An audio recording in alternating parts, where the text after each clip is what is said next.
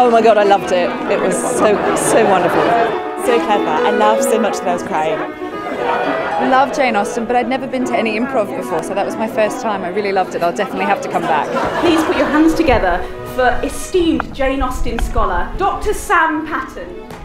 There's so much we think we know about Jane Austen, but she did actually write 796 novels. The Unusual Tale of the Man with No Face. Grime and Punishment. Pemberley Hills Cop. But the scones are on fire. Of course, we just don't have time to do them all. But the novel we will be performing this evening is Jane Austen's beautiful novel. That's not Alan! It is as if anything could happen. Sensational. They were all fantastic. And I can't wait to come and see them again. So obviously it'll be different. I pray now that we have this long journey ahead of us, how would you advise me to grow into the man you wish I was? Eat turnips! Are you all right? Yes. Would you like a glass of water? No. Good. I wouldn't have got you one.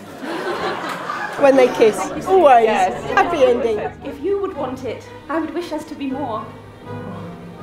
If a friend can ever be more than a friend, then I wish that these friends be more than the friends that they were. Charles, you speak too much. Boys, no sense of candour, of heart, of distinction. My merit's so low. I beg your pardon, what is your name? Margaret. Margaret. Just have one name. Ah, yes. Too poor for anything else. Of course. Daniel, you look as fine as any lady man I've ever seen. Thank you. I don't know whether to kiss it or shake it, so... Father, join me by the fire. Thank you. It is most kind of you to move an arthritic man away from his chair. This is probably my 7th time. Every time it's completely different. Cast still stay great, and it's hilarious, like without question, every time. You wouldn't be standing here if you killed me. No. Well, you might be if we'd had you stuffed. Like Uncle Herbert. All the different characters, they managed that really, really well between them. It was really funny. You're going to be fine. Dr. Mencken's coming and he'll tell it to us straight. You're not going to be fine. Was he any use? Was he any use?